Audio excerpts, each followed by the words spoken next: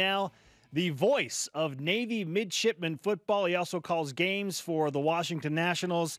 He's a Swiss Army knife broadcaster, if we get right down to it. His name is Pete Medhurst on the Deseret First Credit Union hotline via Zoom. Pete, welcome to BYU Sports Nation. How are you?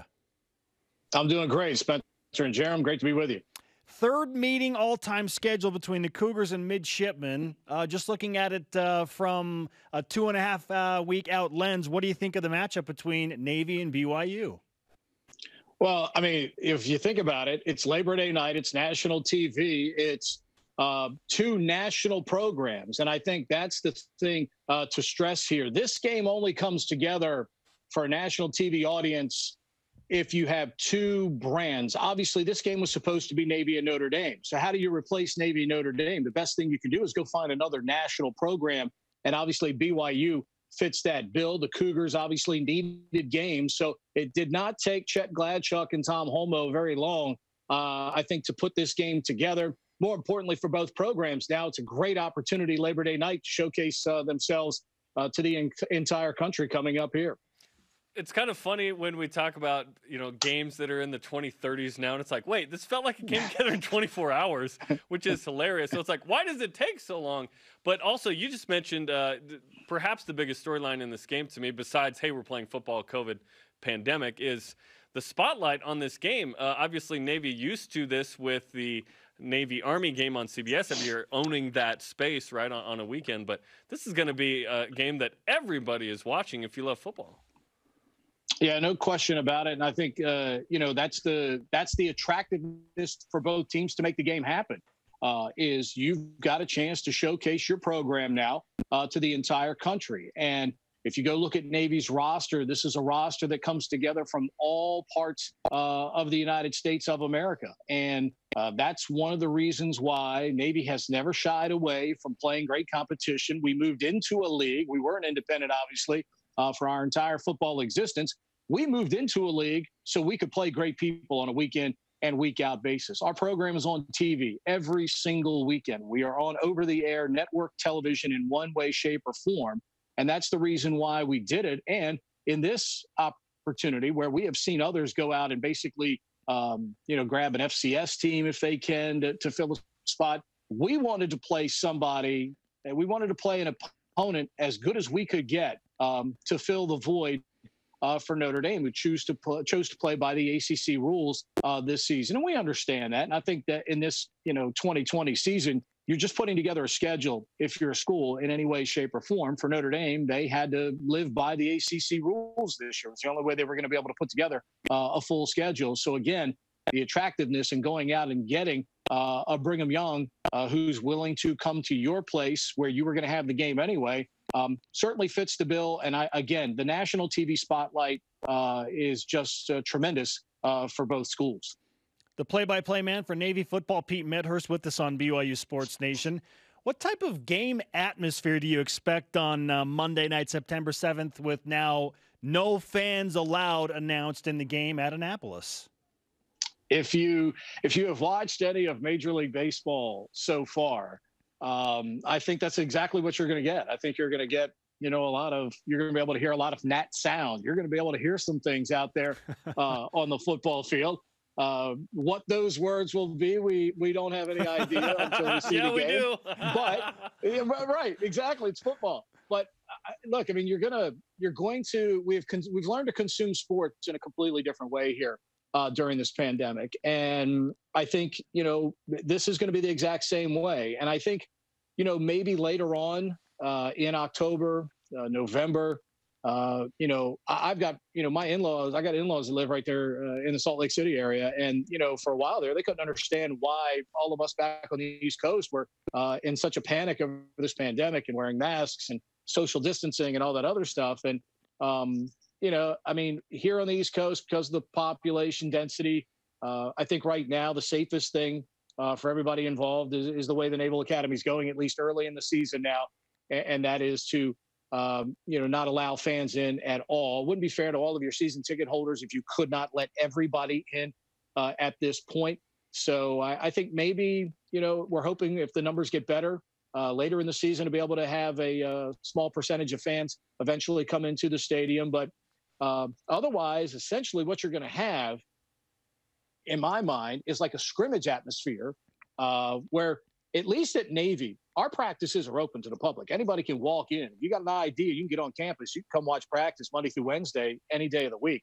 And it's going to kind of have that scrimmage-like atmosphere, I think, around it, except you're going to be trying to win the game in this particular situation. It will be odd. You've got to create your own energy. I think that's going to be a key for both teams. You're going to have to create your own energy because there isn't going to be a crowd there to lift you up, in key situations. So that, to me, will be the biggest thing is how do the players generate that energy in that game when you walk into an empty building and in our case, there's not 36,000 people there to cheer you on Labor Day night. Obviously, Ken Niumatalolo has been a guy that BYU fans have known for a long time as a member of the Church of Jesus Christ of Latter-day Saints. He's in Meet the Mormons prominently. He's been so successful.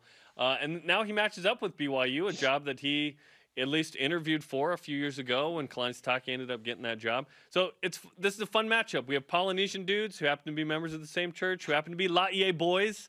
This is going to be a fun one with those two. No doubt. And I am not, afraid to tell Arizona and BYU they made grave mistakes when they didn't do whatever it took to hire Ken Niumatalolo. He's the greatest leader of men I've ever seen. He's the most genuine individual in college athletics I've ever been around. What you see from him is what you get. There is no false bravado. He wears his emotions on his sleeve, loves his players dearly, like all of them are his sons. And that's what I like about Coach Niumatalolo. Like I said earlier, our practices are open. He tells his coaches on Sunday, go home, be husbands, be fathers. If we can't accomplish what we're trying to do, 6 days a week, it's not going to matter what we're doing on that seventh day. He's had coaches that have been with him for a long time.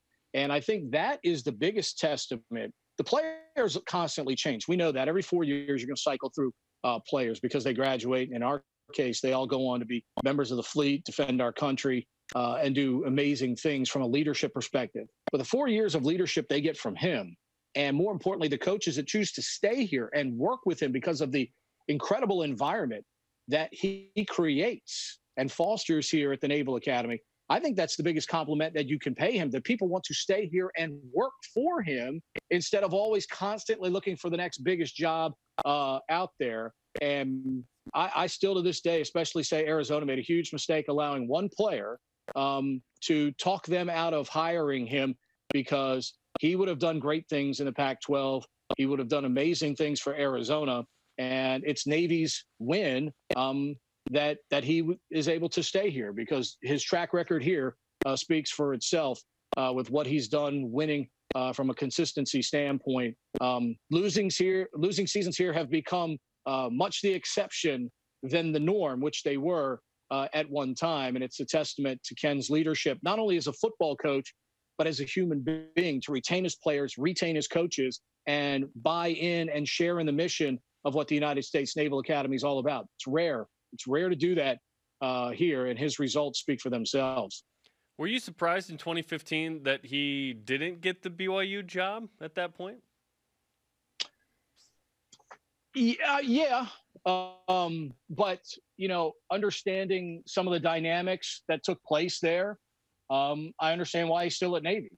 And Kenny was in a win-win situation. Yeah. Obviously, Brigham Young, and obviously his religion means an awful lot to him. He talks about that all the time. I have a great relationship with Coach, and we've talked about that at times. Again, that's another reason why on Sundays he wants his guys to get out of the building. Don't be here. Go be those family men and fathers and husbands that you need to be. But, at the same time, he wasn't just going to leave Navy because it was BYU calling. I think everything had to be just right for him to leave an amazing situation that he had at the Naval Academy. And as a result, in many ways, as Coach will tell you, God steers you in the directions that you should go. And in this case, after a lot of prayer and thought, he chose to stay at the Naval Academy. And obviously the Naval Academy is the great beneficiary for being able to keep him. Yeah, no question about that. Navy play-by-play man Pete Medhurst with us on BYU Sports Nation. Coach Niumatalolo expressed some uncertainty last week about how ready Navy will be based on the altered and understandably shortened training camp. What type of Navy team do you expect to show up on Labor Day night? I think, look, there's no question they'll be prepared. They're one of the best prepared teams in the country each and every Saturday. And again, like I said, our practices every year are open. You know, everybody has the same film. I mean, nobody's got secrets from anybody unless you add a play or something specifically for a certain team because you see them line up a certain way or whatever. You know, so many of these coaches nowadays overthink this, you know, closing your program up like Fort Knox and things of that nature. I mean, it's gotten way too serious in some respects. I know the team will be prepared. I know we're going to run the triple option, and we're gonna line up. We're gonna try and block you. We're gonna try and tackle you, and we're gonna try and run the football. In a perfect world, we'd run the football 100% of the time. But I would say, Dalen Morris, our quarterback, and I'll never forget. I was sitting in the room with Ivan Jasper, our offensive coordinator, when we looked at his recruiting tape before he ever arrived at the Naval Academy. And the excitement that Ivan had in watching that tape. And Dalen is going to give us an opportunity, not that we will do it a lot, but he has a cannon for an arm. He will allow us to make plays in the passing game when it warrants. We're not just going to do it because Dalen can throw. We're going to run the football first. There's no question about that. But he's a guy that will give us an opportunity on third and long situations. We have one of the best wide receivers in the American Athletic Conference in Michael Cooper. Ryan Mitchell's a tremendous receiver. Mark Walker would probably be the third in that group right now. So we've got probably one of our best receiving cores we've ever had to go with a quarterback who can throw the football. So third and long is never been a hamstring situation for us. We're not hamstrung in those situations, but now we have a quarterback that can certainly give Ivan Jasper, from a play calling perspective, a lot more options in those situations to make defenses have to prepare for it. And, you know, again, I think we'll be prepared. It's our second year under new defensive coordinator Brian Newberry, who did an amazing job. The analytics of our defense a year ago, if you go back and look at them, I mean, we were in a top 10 in some categories, and we had not scratched top 10 in defensive categories in a long, long time. You probably have to go back to when George Welsh was coaching here in the 70s, when we had analytics that looked like that on defense. And he's got 9 of the 11 guys got a lot of snaps last year. Many of them started. So the fact that so many of those guys are returning, it's very exciting. We got one of the best linebackers in the country in Diego Fago. We've got a couple of really good corners, a couple of really good safeties. That a second year in this system is going to be, I think, terrific. And I know Coach Newberry's excited and the players, more importantly, you listen to the players. The players are the ones that are excited about the second year in this new system and what they're going to be able to do, and the fact that they're going to be able to do more. It's really an exciting time. I think, for our defensive guys. And we rarely ever talk about that because the triple option takes so much of the spotlight. But I'm really anxious to see how our defensive guys perform this year because they're very enthusiastic about being able to play under Coach Newberry for a second season. Pete Medhurst, play-by-play man for Navy, giving us insight into the post-Malcolm Perry era of Ken Niumatalolo Navy football. Pete, it's great to catch up with you, and we look forward to hopefully, at least me, because I'm hopefully going to be there crossing paths with you in about 2.5 weeks. Look forward to it. Should be a great game. All right, Pete Medhurst on the Deseret First Credit Union Hotline. Deseret First, you know why, we show how. They were top